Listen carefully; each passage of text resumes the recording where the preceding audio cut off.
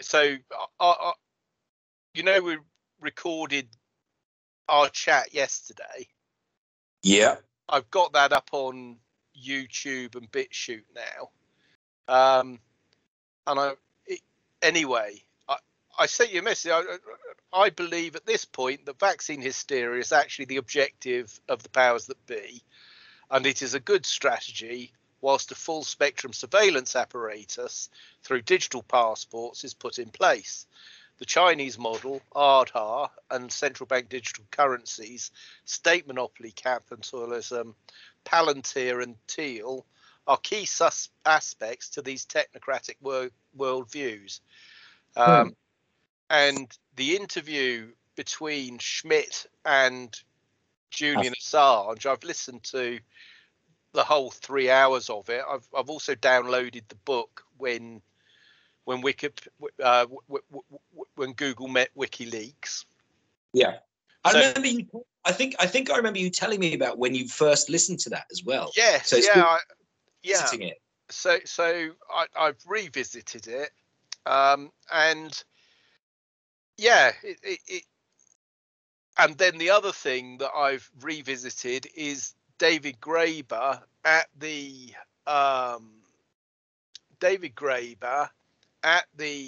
Ecuadorian embassy on the eve of the Brexit vote. Fucking hell. Okay. Now that segment is really interesting. And David Graeber says, oh, my hedge fund mates, they don't really mind whatever happens in Brexit rather, isn't really going to make much difference. Maybe a point here or there either way, but there is going to be a big crash and it's unavoidable. Preceding that comment, they have a little chat about, exactly what is it about David Cameron? What does he want from Brexit? Is he more of an Atlanticist? And who was David talking to at Ecuador? What? Who was he talking to at the Ecuadorian embassy? Julian Assange. Oh, okay, they were together, right? Yeah, I mean, it was a brilliant. I watched it live that night, and so Varafoukis went in for a chat. Craig Murray went in for a chat. It's like 7 hours long, yeah, I just happened upon it because I stayed up because I wanted to see the result and all the rest of it, and I just, I found it and watched some of it. It's fascinating, for when it was, because 2016, the Brexit vote and then voting in President Trump was, I think, the absolute impetus for the technocratic class, for the Peter Thiels and the Schmidts. And if you look at the Bilderberg thing, I've put them all in the blog, so it's all linked to. And so and it was Seattle in 1999, which was the first WTO GATT thing where it all kicked off. But it's Julian Assange is a really interesting thread through it all, and the fact he's still held in prison, and basically he shouldn't be there. But the reason he's there is he's such a threat to the technocracy. Yeah, Craig Murray came out a couple of days ago. My friend Mohammed went up to Edinburgh to interview him, which is put out. I don't know if I shared it with you, but yeah. I must watch that, actually. It'd be interesting to see, because of course Craig Murray basically couldn't keep his big mouth shut, and he's the one that basically fingered Seth Rich. And WikiLeaks have still got a 20 grand reward out for any information leading to the murder of Seth Rich, which basically was the Democratic Party leaks to do with nobbling Bernie Sanders in the primaries for the Democratic nomination. What's Craig Murray got to do with it? Did he blog about it or something? He did, and he was in Washington at the time, because he kind of was getting closer to Julian Assange and WikiLeaks and all the rest of it. But I mean, he'll deny it till he's blue in the face. But basically, reading between the lines and piecing together, you know, what was all said at the time and all the rest of it. I mean, I do know that Craig Murray feels quite defensive about it all. But I mean, he was an ambassador. I don't think he was a spy. He was like a diplomat. Seth Rich, what was his role? Was he in the Democrat Party or something? Yeah, he was like a, whatever you call him, like an intern, or, you know, just a gopher. But he basically gave a thumb drive with all the information on. Right, to do with how the Democrats were cheating. Yeah, most people, you see, because it was the run up to the Brexit vote and all the rest of it, most people didn't watch the Democratic Party primaries. I followed them quite closely, and the idea, like Bernie Sanders really was in with a shout, and it was only because Wasserman-Shulz, who was the Democratic nominee, secretary, whatever, basically she moved heaven and earth to make sure that Hilary got the nomination. But I've taken you off path, because you were saying you've been doing your blog and the powers that be, and so you were saying Brexit, Trump has helped the technocrats, or at least they used it for what they're doing. Well, no, what it was it frightened them to death, because they hadn't developed their online censorship to manipulate people to the extent that they would act against their own best interests. Yeah. Basically, people turned out to be rather more clued in to what their best interests were served by than these people, the politicians, the technocrats, the Silicon Valley oligarchs, and all the rest of it thought they were. We talked all about this. We did another one of our chats, which is called Tyranny of the Nerds, which is in 2019 again. And I listened to that again this afternoon, and we covered a lot of the points, and you know, so I'm kind of picking up from where I left off with my research for the Grub Street Journal and stuff, the Alexandria, the OIP stuff. Listening to Julian Assange talking about Bitcoin, talking about point-to-point mobile telephone networks, even with the phone network being down.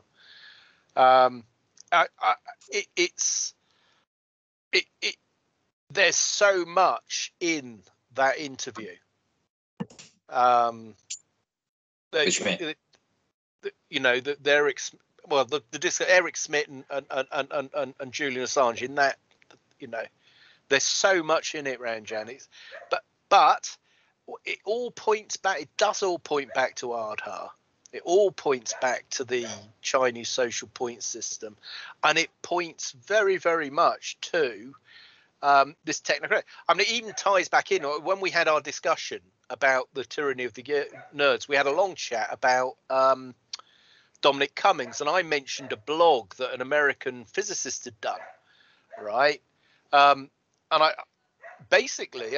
found out today he committed suicide. The guy, he's called Su-Cheng Zhang, and he was tipped to get a Nobel Prize, but at the time that all the Huawei stuff turned out and the potential Chinese war and all the rest of it, he committed suicide at that time. So there are 20 what towards the end of 2018. Yeah. And Dominic Cummings had actually mentioned he'd done a blog at that time. It was before he'd gone back to Downing Street, obviously. But you know, and we had a long chat about Pete North and Dr. Whatever he's called, the Booker's joint right, Richard North. And we were trying to figure out what side he was on. Well, he's a technocrat, of course, and you know, but I think aligned to NATO, and of course, in your interview with David about the northern Turkish, northern Iraqi Kurds, he actually talks a lot about NATO and the relationship between NATO and Turkey. He actually asked me, not on that occasion, but a year later, when I did that one that we called the Yellow Vests. Afterward, he said to me, do you know anyone with clout? And he would have taken anyone, really, like anyone with clout, because at the time he was trying to organize a no-fly zone over that area. And so, you know, he would have taken, you know, any US general or anything like that. But I suppose he might have thought, you know, that I might know someone who knows someone or something like that. Who knows? But he was asking me if I know anyone that could help persuade, you know. Off the camera. Yeah, I mean, you see, I think it's, but in terms of people that have told the truth and been close to power, it's a question of trying to just position them. I mean, so Steve Keen, he's gone all climate changey, right, and Green New Deal-y. David obviously signed that Extinction Rebellion letter, you know, and but David was very, very uncomfortable with Extinction Rebellion. He really was. Yeah, well, I know you've told me that. So, but the other person who signed it is Noam Chomsky, and my view has been that a lot of people who had maybe sat on the fence as regards being a gatekeeper, controlled opposition, or kind of tolerated at the fringes of public notoriety, as it were, have been forced to either come into the tent or be silenced. And of course, the fact that Julian Assange is still in Belmarsh tends to suggest that he refused to be silenced. The same goes for Craig Murray. But, you know, others have perhaps not been as able to stand up to it. And I'm not judging them. I mean, you know, you don't know what sort of compromise, threats of violence, blah, blah, blah, it possibly be. And that's with both David and David Graeber now, and with Julian Assange. They both talk the language of the state monopoly on violence. I mean, they both got a really strong kind of anarchist sense of the state monopoly on violence, and, you know, structural violence within post-industrial financialized state monopoly capitalism, which is where we're at now. People like Adam Thiel, they call it post-Fordism. You know, that's their night. But I mean, basically, it's kind of like I mean, it's fairly well known that Henry Ford was a great admirer of Hitler, and you know, in Brave New World, instead of AD, you know, BC AD, they say AF. You know, 600 years after Ford. Right. Yeah. Post-Ford. Yeah. So anyway, looking at John did a blog yesterday, John Ward, and it's still talking about the vaccine passport. So reading the comments, the comments are kind of split. Some people are obviously sort of thinking, hold on, there's something more to this than these vaccine than the actual vaccines themselves. Well, there is. It's the vaccine passports, and the vaccine passports are social point system passports. That's what they are. Now, when who was it now that It wasn't Naomi Klein. It was the other one. Wolf. Wolf. Yeah, Naomi Wolf. She was on mainstream US television and said that. And again, you don't see it.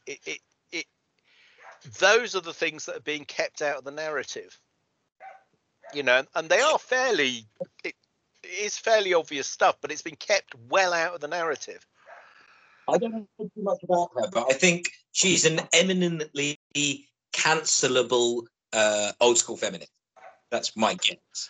Yeah, well, Ali G did an interview with her, you know, one of these gotcha things, and she was brilliant. She, you know, because you know what Ali G, like Sacha Baron Cohen, you know, he did the gotcha with Rudy Giuliani and stuff like that, you know.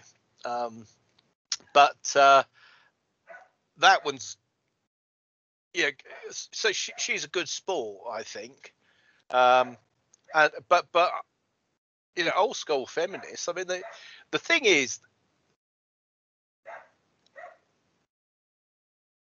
they fought. You know, they fought the law and they won. You know, like the old Clash song, "I fought the law and the law won." It's so. I think they've won certain things in the court of public opinion. Yeah.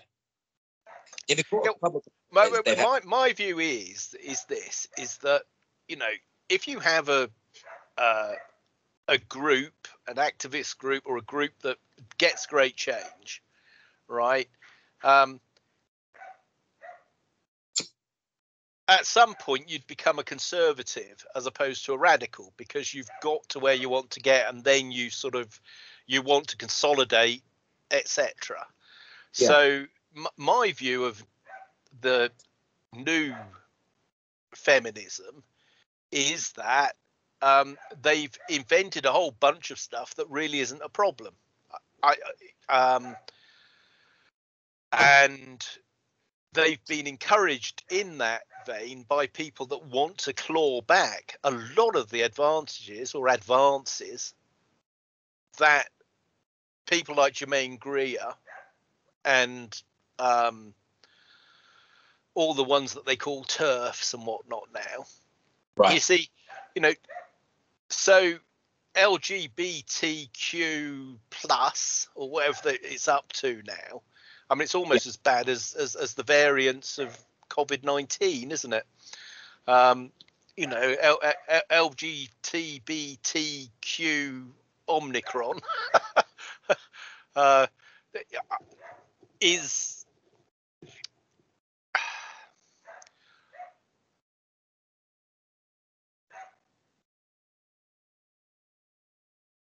It's kind of, it's a little bit like pyromaniac firemen. You know, they start fires so they can go and put them out and be a hero, sort of thing. Well, I think with all of that, it's easy.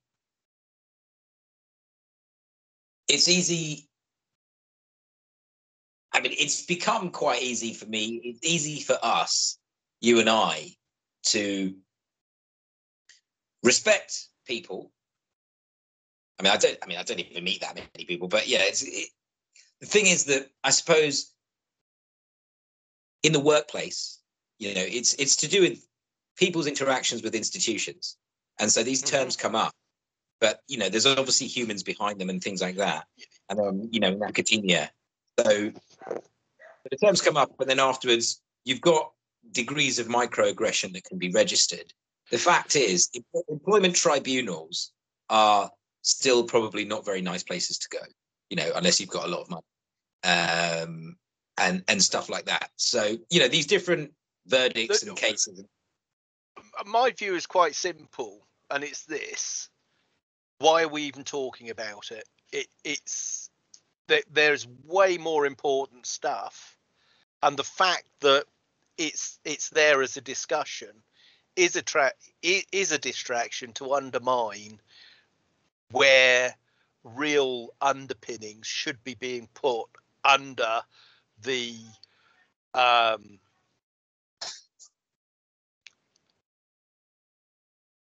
the broad base of society, because it's being undermined. And so, you know, I'm not saying that it's not important and it shouldn't, but it should effectively, it's to everybody's benefits that we underpin the NHS.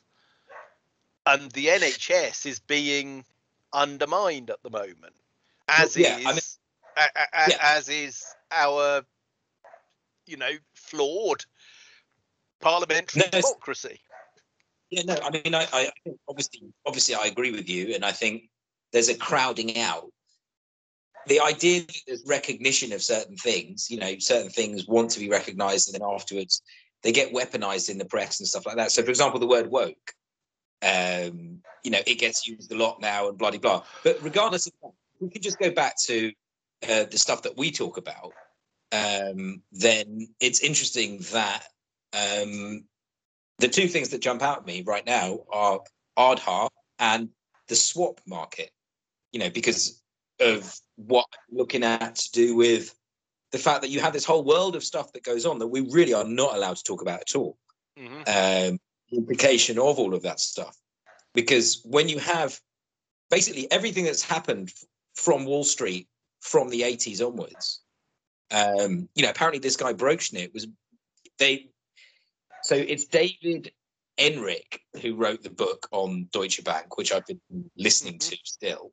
And I listened to some of the bits of him talking about Brochnet and really giving you the impression that Brochnet is a massive, well, not even massive. I mean, he's one of the main people behind the swap market. Obviously, I don't fully believe that because, you know, it happened. And, you know, people decided to take advantage of it and to help shape it and help grow it. But the knock-on effect, I remember 20 years ago reading that in a BIS paper when I was studying, that if you want to understand where interest rates are going, you have to look at the swap market, you know, not anything else. And you know, I don't know exactly what all of that means, but the knock-on effect of all of that, for example, they said that Deutsche Bank bought Bankers Trust, and they're talking about Deutsche Bank and Bankers Trust's relationship with Donald Trump. And they were effectively saying that when they were, so Bankers Trust had signed an agreement with Donald Trump of about $100 million. And the way they signed it, in a way, if he didn't pay it back, nothing would really happen to him. You know, because it is such a lot of money. And the way they structured it, it was, you know, maybe he got, you know, some of his really good lawyers to help him do it. But, and also there was friendship involved too. But either way, he didn't have to pay it back, kind of thing. And of course, he's really good at hiring lawyers to do all of that stuff. But then afterwards, he had this reputation of doing it in other places. But then when Deutsche Bank bought Bankers Trust, he went back for some more. He knew somebody at Deutsche Bank and said, come on, then let's go for some more.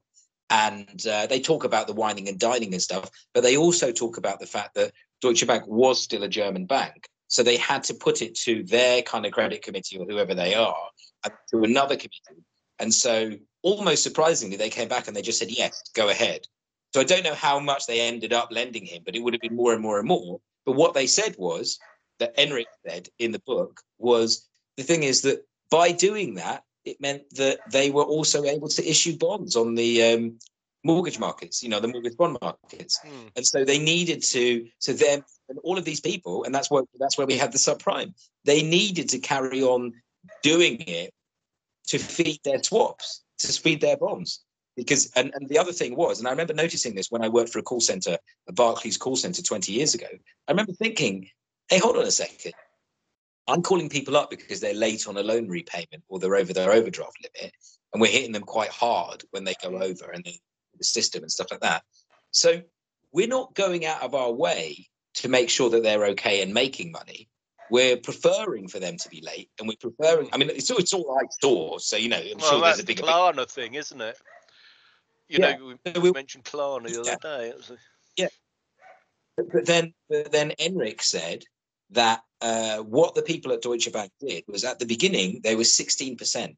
The investment bank 16% of the bank, you know, and you know when the Americans came in, but then they bought Bankers Trust, which was specializing in this shit, and they became 85% of the bank.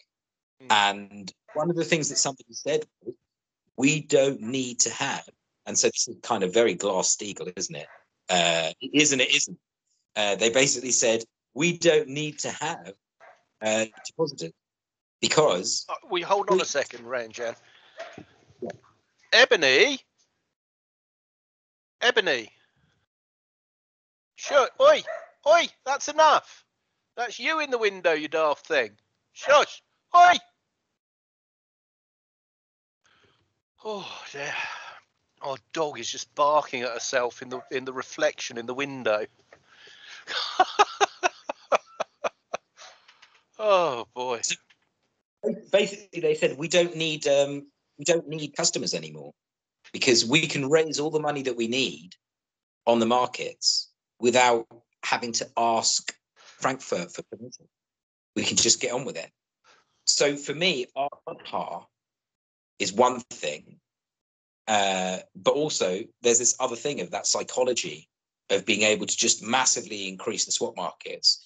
And then afterwards, not pump and dump, but, like I said, I saw the local authority loans, they're going for easy pickings. So I saw the local authority loans and there were inverse floaters and stuff like that had been offloaded by RBS onto the councils and Deutsche Pfandbriefe and How I Know David and all these other things. So what's happening is they're making more money from the on-the-run, off-the-run bond trades, which are literally just to do with sensitivity to interest rates. One Danish mortgage bond and one Greek government bond, and they're basically playing these off against each other. That's what they're doing. So all of their lending is just for that, to be able to have bonds there, and then so they can play the swap stuff. That's my understanding of what a lot of the real traders are doing, and so they just need to for that. I mean, in terms of a game, right? At the beginning of the game, effectively, as the bank, as it were, you want to have all the stuff. So this is the trestle thing, the great money trick. The ragged trousers philanthropist. So yeah, I've heard of it. Right. So it's Coleridge's potato round, where he says that everyone's fancying themselves a supper at the buffet, if you like, but when they turn up, all the seats are taken up the table, and so once you've got all the stuff, you then issue the claims on the stuff, right? And then you get people to accept claims on claims instead of stuff, right? Okay. Those claims on claims. So that's what derivatives are. Claims on claims on claims. But who ultimately gets the claim on the stuff when there's more claims than stuff? And so basically, when you blow up the paper game, okay, what you want to make sure at that point is that you get all the stuff back in so that you can spin the thing again, right? Well, it's something that you say that and so what's happening at the moment in terms of the consolidation that's going on, people like BlackRock, and what the central banks seem to be doing is maneuvering themselves to have the stuff to back up the claims on the stuff. And so what appears to be happening is that the central banks, through the central bank currency, are instead of taking any old shit as collateral, which is what QE was, it's like we take any old shit in 2008. What I think they're doing is actually getting hold of securities that is a claim on real stuff, so that they will become the pencil monitor, divvying up the real stuff when the economy is rebooted, right? Do you mean government bonds and corporate bonds? Well, not all government bonds and corporate bonds are created equal. Well, of course. ECB are only going to buy European government bonds, and the Fed are only going to buy American ones. Well, no, it's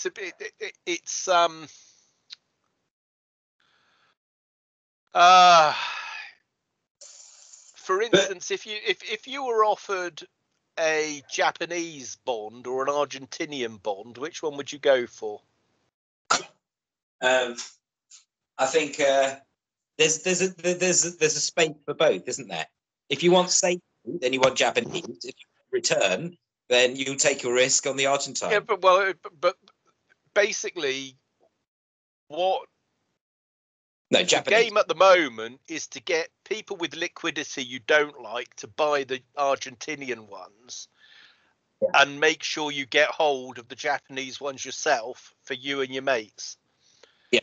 Right. So, I mean, a microcosm of that kind of game were the names at Lloyd's and the big scandal in Lloyd's for the very high risk syndicates, where they brought in basically they topped up a bunch of people and put them into risky syndicates.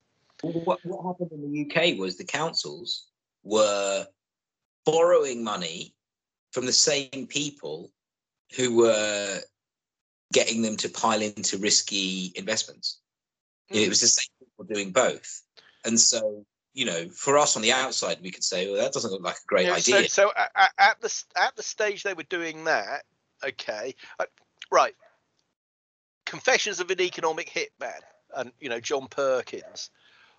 What he describes is where you lend lots of people money, they can't possibly then pay it back, and so you get hold of real assets instead, right? Yeah. Basically, everybody who isn't in the in-group is a target for that now. And the thing, it's ubiquitous now in the high-octane culture of, and Assange describes this very thing in this interview with Smith about financialization and the way that wages have stagnated, and he describes it all, and that's where we're at. But it's been through 11 years of maturity. Of course, he was talking before the 2012 austerity and the business support scheme and all of that stuff. So that's the BuzzFeed article, the dash for cash. So it's basically the balkanization of economies everywhere is what it is. Do you remember how I mentioned Harry Merling before? Yeah. One of the things that he says on his course is he says that this is in 2011-12. He said this is even more now, because that was before Brexit. He said that the days of Walter Bagehot were before so many unifications, and because he likes to say Bagehot was a shadow banker, and he would say that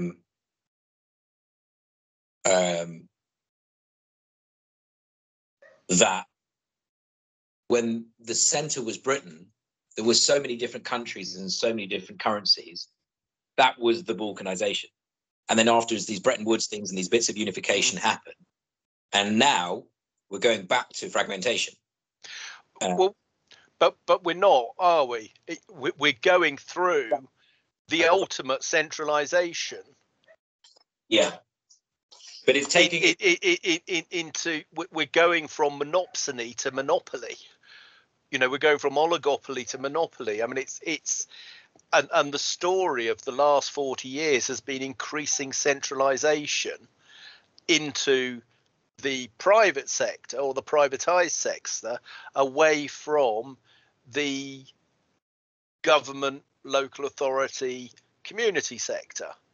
That's and the NHS is obviously a jewel in the crown for completing that looting process. And so again, one of the side stories of the response to the pandemic, okay, is that it will sufficiently undermine the National Health Service to complete the privatisation project that's so well described by Bob Gill in the Great NHS Hike. But that in of itself is an allegory for the whole of the big picture of completing the project of, some people call it American Empire, but it's really of the new Holy Roman Empire, or whatever you call it. It's well, when you say NHS, that's interesting from the Aadhaar and swaps perspective, because you can see the NHS Aadhaar angle and you can see the NHS swaps angle through the yeah. And so the decisions about the hospitals and selling off the land and closing the A&Es, which, it's not secret, that's been fucking going on. It's still going on. I agree. Yeah. So it's a two-faced game as well, because you could have a legitimate swap, but a swap could be a very good way of initiating a fraud or a trick to defraud someone of something of real value and give them something, a mere bauble in return. A little bit like when the West was won, they gave Native Americans booze or baubles or whatever for. When I first heard of a swap, it was when I was at Manchester Metropolitan University. It was a corporate finance lecture, or it was lecture stroke seminar, because it wasn't a big room. And he described swaps. And he said, if you think rates are going up, you need to find someone who thinks that they're not going up. And you swap, your flows of coupons or whatever. So I said to him, so what you're saying is basically, if you've got one view, then you're looking for a chump.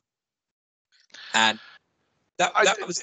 Yeah, I mean, I think the thing is that said on that people day, get themselves a little bit confused about all of these things.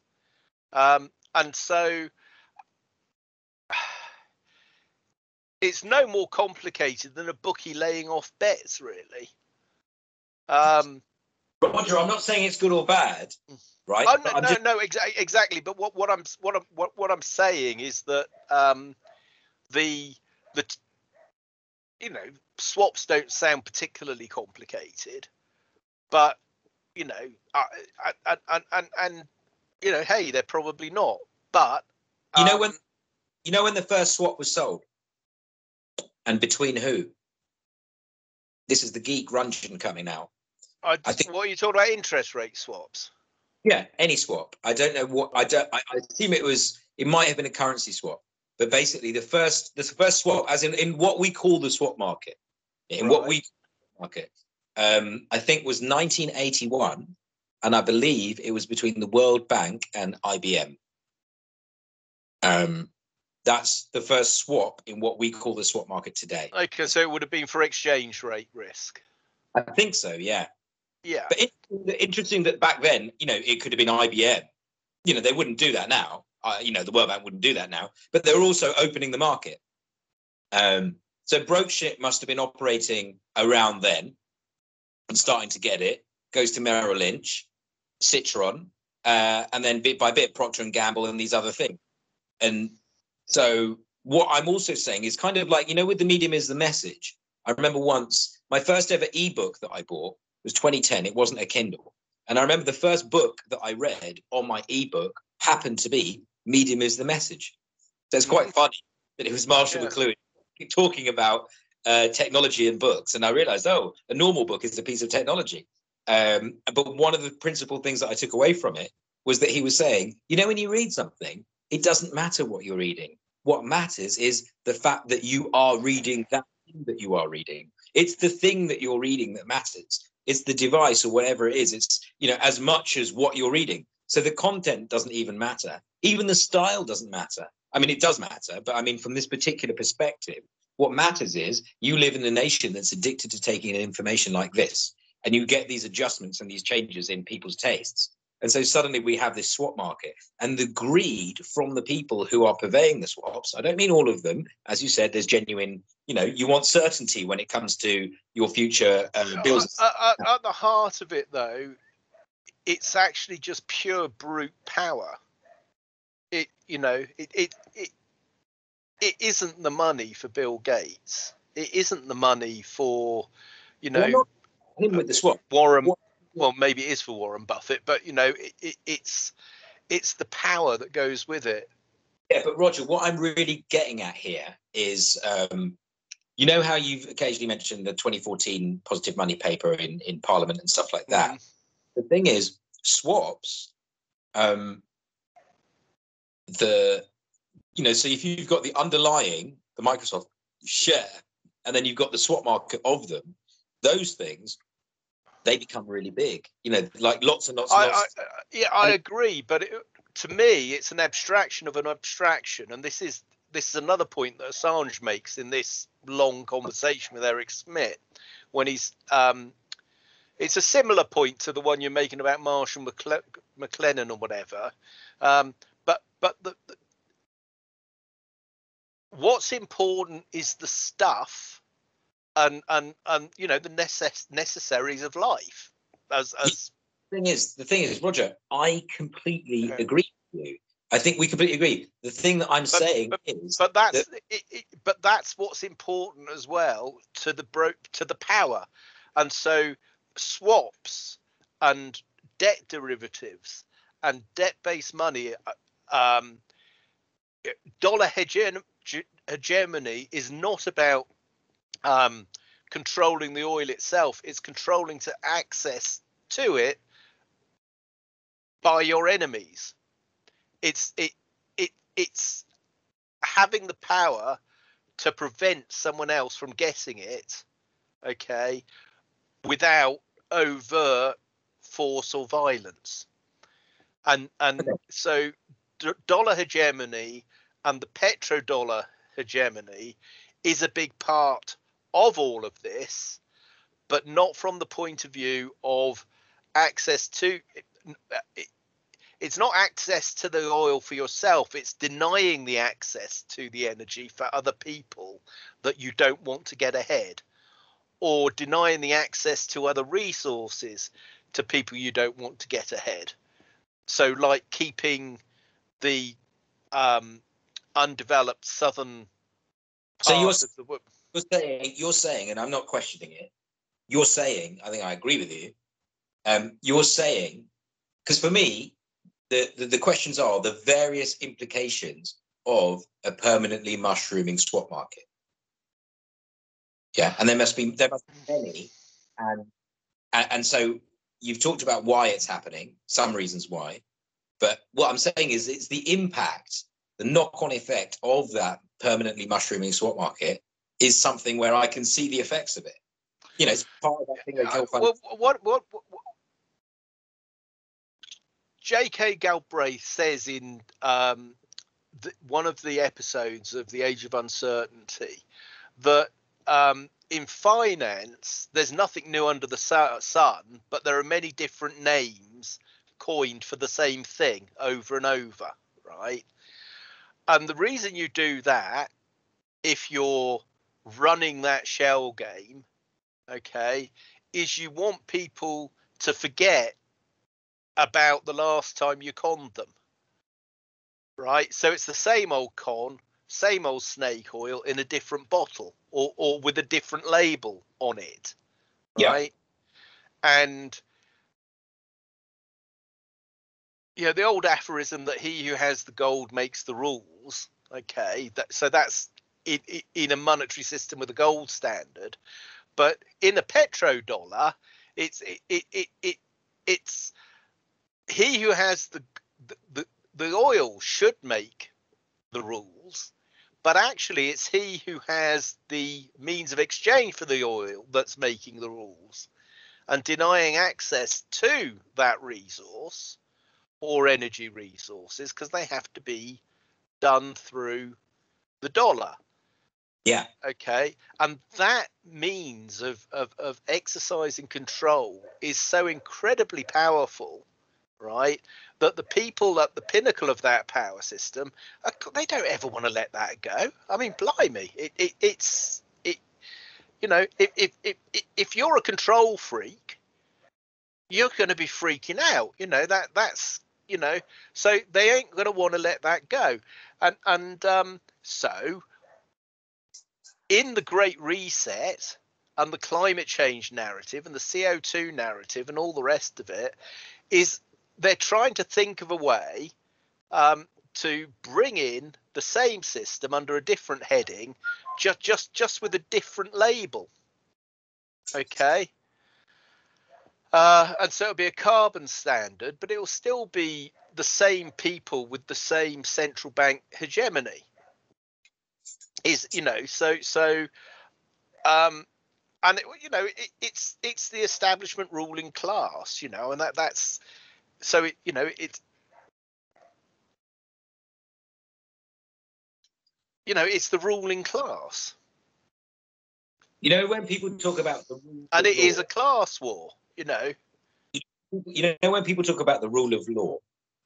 So I remember when the 98 domestic default happened in Russia on their domestic bonds, and they said it was the Russian crisis in 98, around August. Then I remember reading certain things, and they said, "Oh, the rule of law isn't functioning." You know, and people talk about, you know how you sometimes refer to, we sometimes talk about home-owning democracy. Sometimes people talk about a rule of law. You know, you can't have a marketplace without a rule of law. And so that rule of law in that marketplace, I feel that's also what you're referring to here. Because, you know, those people at the top, they don't want to let that go. They want to have a functioning marketplace for them. Yes, I mean, it's...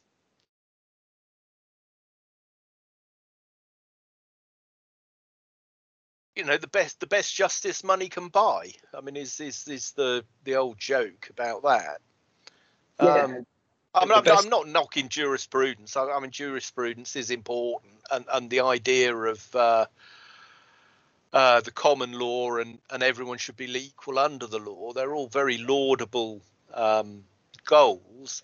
They just so happen that they're honoured more in the breach for our present kakistocracy, unfortunately. Well, yeah, I think you've probably had better experiences in courtrooms than I have.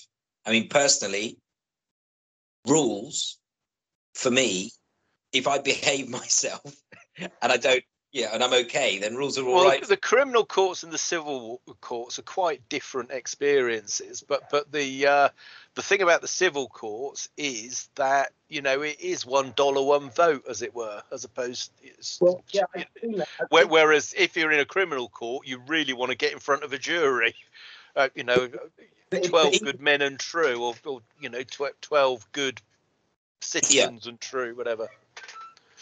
Yeah, I mean, even civil courts, it's, you know, I don't think it's, anyway, so justice. As long as you've got if you've got enough money, then the better. If both sides are equally matched financially, okay, in the civil courts, you stand a reasonable chance of a reasonable outcome. If you're not playing silly buggers. If you haven't got enough money, but the other side do, then they're able to play silly buggers because you can't, you know, that's just the way it is. And it really is, you know, civil law is the best money justice can buy. Best justice money can buy kind of thing. I mean, it's you don't want someone to sue you if you haven't got deep enough pockets to stand up for yourself, which is why no one in their right mind ever really sues a bank, you know, which is why class actions against banks are actually quite a good thing, because that kind of it evens the playing field a bit. Yeah, have you heard about what's going on with so a couple of things happened last night on Twitter. One, I got into a spat with someone, which is quite funny because, of course, I know you're not going to agree with me on this, but I actually don't go looking for spats on Twitter. Yeah, right. I think you might say that. Yeah. I saw so there was some stuff to do with Rod Liddle appearing at Durham University, and so some other people said some stuff about him. I've just got to go and get the dog out. I noticed that in 2000, so they keep talking. You're on my headphone. Yeah, so they put two things up about Rod Liddle. Out, Ebony. They showed a Spectator article where he said he'd find it difficult being a teacher because he'd always be thinking of shagging the student.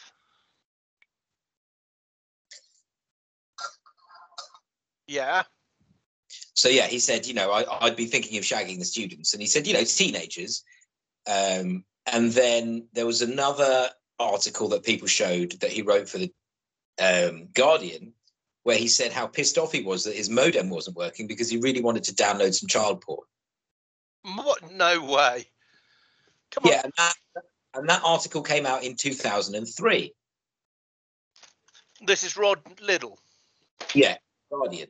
So as a result of the fact that there was a screenshot saying that, I thought, not looking for stats, but just having a bit of fun, I thought, ooh, who edited The Guardian in 2003 when that article went out?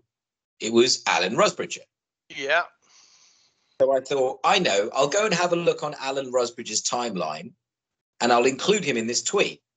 So I quote tweeted the screenshot of Rod Liddle wanting to download child porn with the Guardian logo. Jesus, right. And I quote tweeted it, and I said, Alan Rusbridger certainly did some brilliant work in his time at the Guardian. And I quote tweeted it. Right.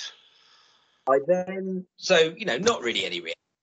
So I thought, look, I'm looking for a bit more action here. So I decided to go down Alan Rusbridger's tweets, and he put a screenshot of an Ofcom report saying that of all of the complaints against the BBC in 2020, not a single one was upheld as being biased.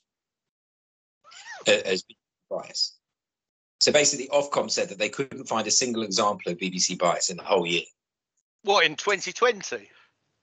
Yeah. So I looked at the replies, and the replies were basically agreeing with Ofcom. Good Lord. One of the replies came from a BBC newsreader called Martine something. She doesn't seem that clever. She said, "We can only spread the word." So I quote tweeted that, and I said, BBC newsreader genuinely thinks that her organisation isn't biased. He quote tweets me and says, yeah, but who's going to trust an anonymous account? So right. I come, and everyone's liking her tweet. She's getting loads of love. So I reply, and I said, would you like me to show you some examples of recent BBC News bias? Yeah. He says, can I have a recent pick and believable biog? So she didn't say blog, she said biog. So I thought, well, I've got nothing to hide. It just says Financialize at Financialize. The only reason I took my name was because I had some court problems last, as you know. So I said, yeah, Ranjan Balakumaran. Now she said, what's your name? I said, Ranjan Balakumaran. Still waiting for her to allow me to give her examples, because I'm trying to be polite. Yeah. And because I couldn't find a photograph of me that would do me justice, I decided to put up the video that you shared with me the other day, the Chinese facial recognition. And so I look quite friendly in that. You can't be scared of me if you watch that video. Yeah. She kind of wants to be scared to think I'm some fucking troll or something. So I said, there you go. And then I said, I'd send you my blog, but it's been hacked. My blog was hacked yesterday. Was it? Yeah, it seems to be okay. It got hacked at the very moment I was interacting with her. And then she came back and she said, I'm sorry about the hacking. And then I said, thanks.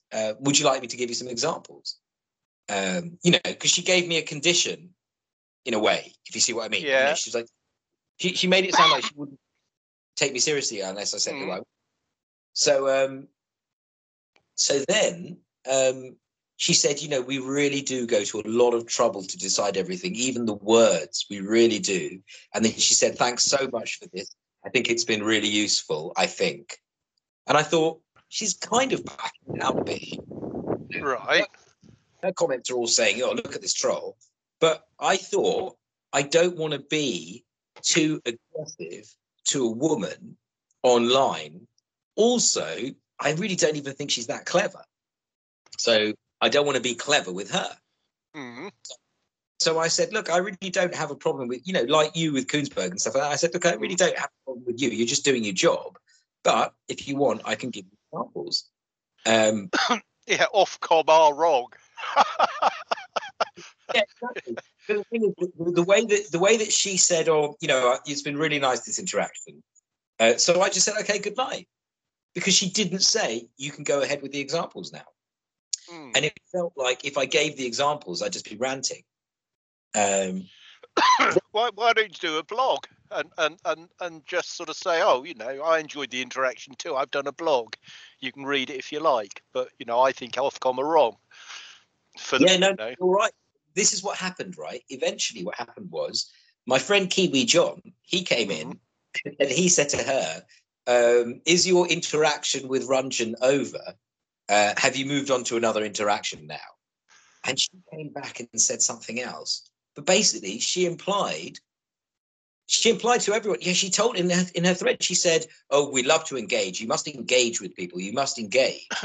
But she made it look to me as though she didn't want to engage. So I wrote a reply back to John saying, "Well, I got the impression that she wasn't interested, so I decided not to give any example because she didn't look like she wanted me to do so."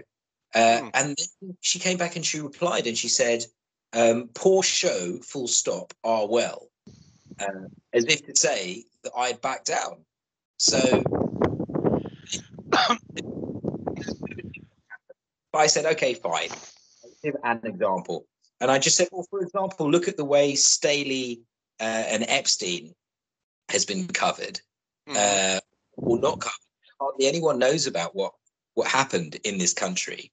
Even though JP Morgan released 1,200 emails with Epstein and Staley, and then I said, ask Simon Jack, and she blocked me for that. Oh God! Oh dear! I got a block, and my friend got a block too. Now, so that's one story, and I should do something about it. The other thing that happened was, of course, Andrew Neil, he got really pissed off with Jennifer R. Curie yesterday. Okay, so why? She put up 2 screenshots, one of his name in the little black book, and the other one, the normal private eye picture of Andrew Neil with a woman. You know that in private eye, they always put up a picture of Andrew Neil with a mixed race woman and him in a I mean he's a real looking much older Andrew than her. Neil is a real lad. I mean I imagine that he likes full grown women. But I think he's very charming. I can imagine he's quite a hit with the ladies, and same with Henry Kissinger was quite a hit with the ladies. Yeah, well, basically, but because she's put these 2 screenshots up, and then she said, Andrew Neil, she's pissed off because of what the Spectator wrote about her. But then she said, he is full on Andrew Neil. She just said, he's... well, the thing is, with her track record with Boris, if she'd met Andrew Neil at the time, she probably would have slept with him. Well, either way, she said, he is on the pedo train. Good God! I mean that is an outrageous claim to make, and I think. But I'll tell you something. I'm pretty sure that a lot of the compromise that Epstein peddled, much of it probably wasn't, with underage victims. Say this. She basically just said something. He's on the pedo train. That's outrageous. I'd be surprised if he didn't sue her. Hold on. It's very easy for everyone to be outraged, blah, blah, blah. But but you can't go around making allegations like that if you're unable to back them up. So, Rod Liddell making his tweet, I mean, it's kind of like, why would anybody do that? But I mean, if I was Andrew Neil, I'd be really pissed off by that, of course, I would put money that that's not true. I mean, I like Andrew Neil. Roger, listen, obviously it's not true. Okay. So why would she? I mean, true. What on Roger, earth? calm down. Roger, calm down. Listen, this is what I'm saying. In my replies, it's doubly offensive because, that sort of thing does go on, and making false accusations against people. No, I know. Roger, calm down, please. No, but I do find that sort of thing just. Yeah, but hold on. Can I give you my thoughts? Yeah. So he basically said, "I'm coming after you, Jennifer, and I'm coming after anyone who retweeted this." Okay, right. So like the McAlpine thing of a few years ago. But it just isn't funny. It's to accuse someone of something like that. I mean, God. Roger, you keep on to that. Leave it for a second. The point that I'm making is this. If she goes blah on the pedo train, she's damaged, right? And also, listen, here's the deal. When you say it, so for me, it's like an expression. She's just saying, "Oh yeah, blah, he's on the pedo train." To me, because it's sort of like, if he was in the book or in the flight logs of the so-called Lolita Express, that's a completely different thing to actually saying someoe's on the pedo train. I mean, you blimey. Well, hey, here's one. Do you remember John Berco's wife got sued by Lord McAlpine? Do you remember that? Yeah. She got sued for an. She said, "Why is this going around?" And then smiles. But what I'm saying is this: she didn't say he was on the pedo plane. She said he's on the pedo train. Okay. Yes, but we all. I don't like the spelling of it. She spells it without an A. But obviously, she's American. So, there you go. But look, I'm not going to say that she's a. The thing is, he's a public figure with a public image, and someone that would say something like that. I mean, it's an insane accusation to make. It's not whilst offering such sort of flimsy evidence. It's. Roger, she's not saying that he's a fucking pedo. You don't think that's what she's saying? From that, I don't take that he is a pedo at all. Well, first of all, I don't even think. You don't. I don't. I mean, I think it's completely outrageous, and she should apologise. I mean, and if she doesn't, if I were him, I would sue. I would sue her to hell and back. I don't think he's got very much chance of winning a case against her, and I'll tell you why. Of course, on that, I think he would. I'll tell you why.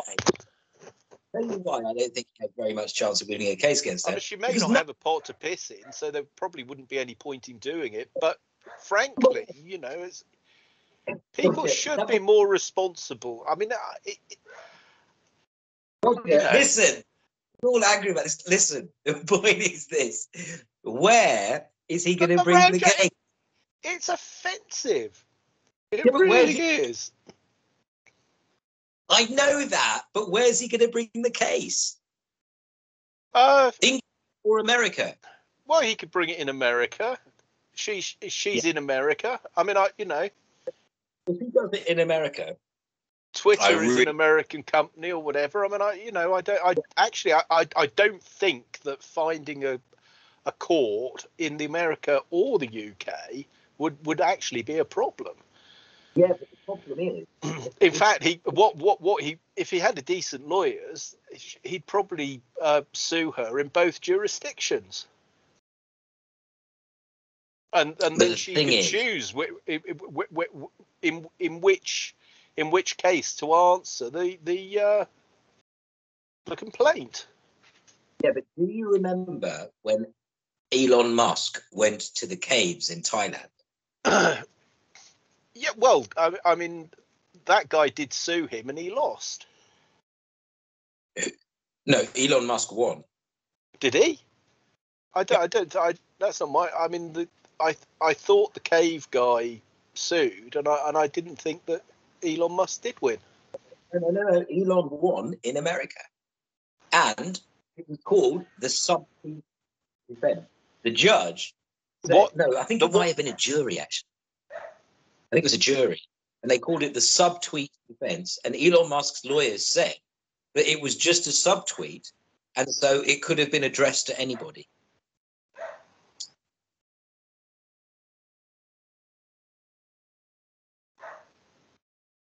But I just reckon. I mean, look. I mean, I don't want to get into.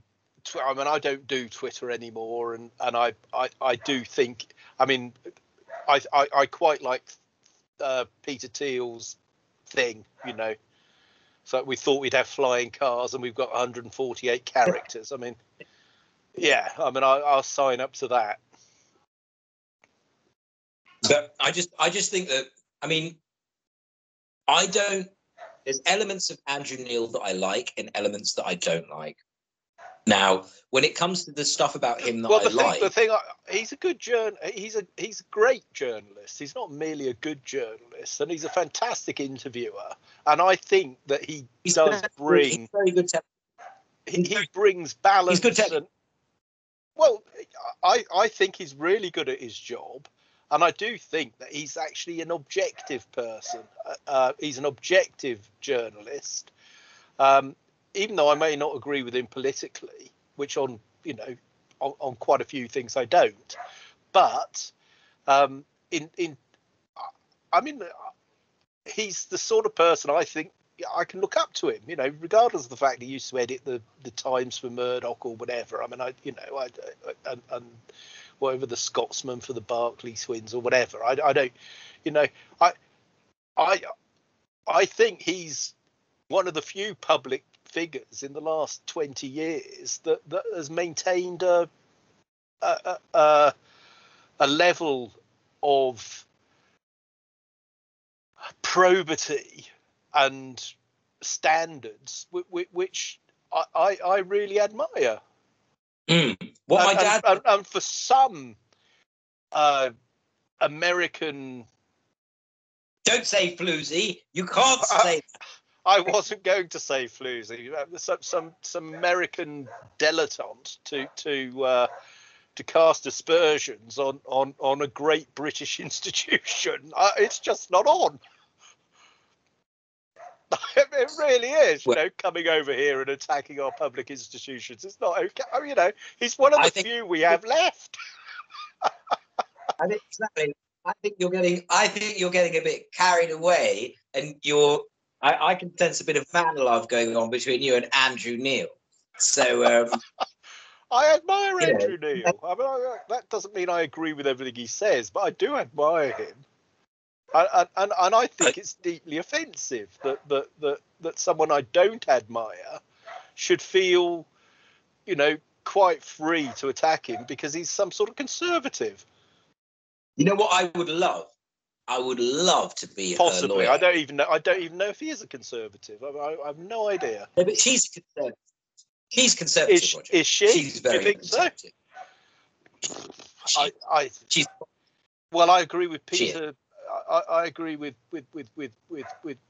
Peter Hitchens then, it doesn't really exist anymore if she's a conservative. I mean,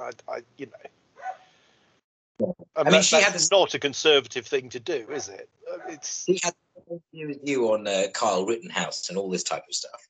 She's but anyway, yeah. But I'd say this. My father, he once said this, which was quite a thing. I still remember it. He said to me, "Son, there really are not many people who I don't like." And then I couldn't believe it. He said, "I don't like Andrew Neil." Ooh. So, like I said, for me, I would love. So why did your dad not like him? What was it? Was it to do with News International or something? Or he didn't tell me. He didn't tell me. But on a Sunday, my dad would buy the news because of the sport.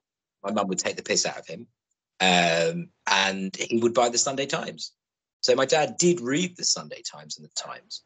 There you go. But either way, I'd love to be her lawyer on this. I'd love to. I mean, I've been putting in the case for the defense on Twitter seriously, today. I really don't think she stands a chance from what you've told me. Yeah. And anyway, quite frankly, she should just damn well apologise. It really is it's incredibly bad behaviour. I do think it's bad behaviour as well, the way that she's sort of been indiscreet with her liaison with Boris Johnson. I mean, that's between them. I mean, the rest of us shouldn't really have any. It's nothing to do with us. As much as I'm very angry with Boris Johnson, I still think that sort of behaviour is it's beneath contempt. Hold on. The issue with regard to Ms. Arcuri and Miss Johnson is to do with the impropriety in relation to the public purpose. Well, I think the thing is that, again, if there was such impropriety, she isn't being, if he has done wrong, then so is she by the same score. And if it's a criminal matter, she might be well advised to keep her mouth shut. But who cares about if she's done wrong? I couldn't care less. Well, it's not exactly speaking to a lot going on between her ears, is it?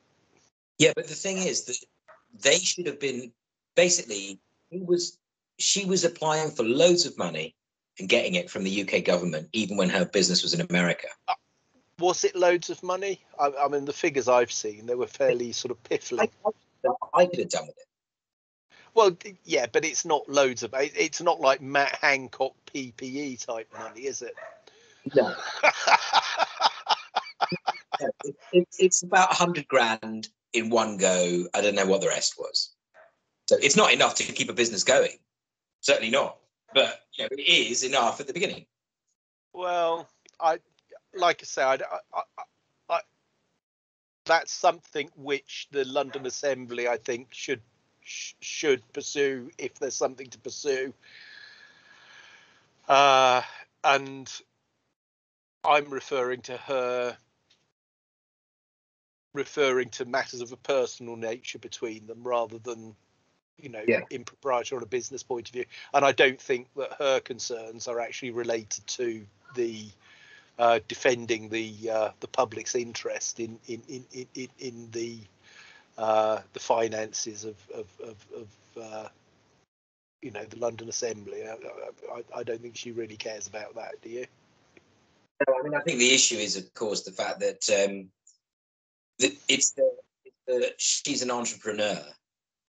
Entrepreneur. All you hear is that she's an entrepreneur, and yet, what is she in the paper for? Nothing.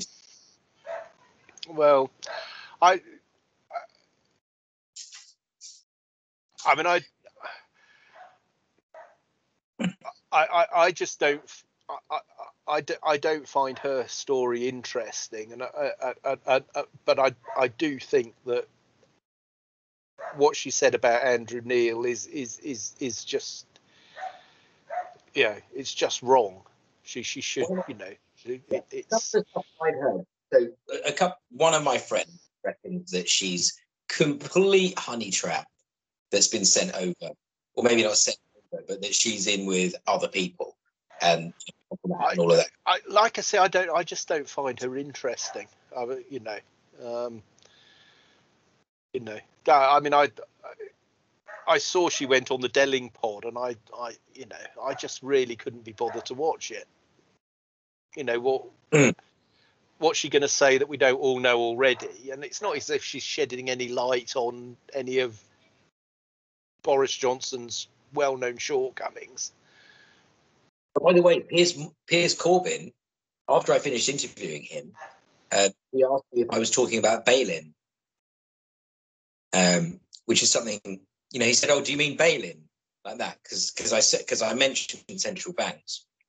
So Piers Corbyn does think about bail-in, and so does Jennifer Arcuri. She's always going on about it. But one other thing that I would like to say to you before we finish is I did a little bit of looking up of stuff about Aadhaar, and I found an article from Index and Censorship from a year and a half ago by somebody in India about Aadhaar, and I know that he mentions the NHS in it. Mm-hmm. So this is June when it came out. Who wrote that? Sorry, I'm not sure. Somebody who lives in a place called Bengaluru in India. So it sounds like South India. I still think you should ring up the film produced the Aadhaar movie. Goshen, whatever he's called. I would pay to watch you interview that guy. I mean, I think that would be a great interview. Okay, well, I'm going to start looking it up now. Yeah, I'll turn that document into a PDF and I'll send it to you. Okie dokie. All right, mate. Well, look, good talking to you. And like I say, I've had a good day today. I've spent hours going through all that different stuff, but there's just such a thread through it, so I can't remember which conversation we were having when you mentioned Aadhaar and that aha moment, but it was one of our recorded conversations. Yeah, I can have it. It wasn't that long ago. I think it was about 6 months ago. I think it was, but I can't remember exactly when it was. But I've got some on my computer, so I can have a look and see if I've downloaded it or uploaded it. Yeah, but I really do think that's and it's so off radar when it shouldn't be, and all the stuff that is on the radar and being encouraged. It's bollocks. It so much retreaded stuff. It's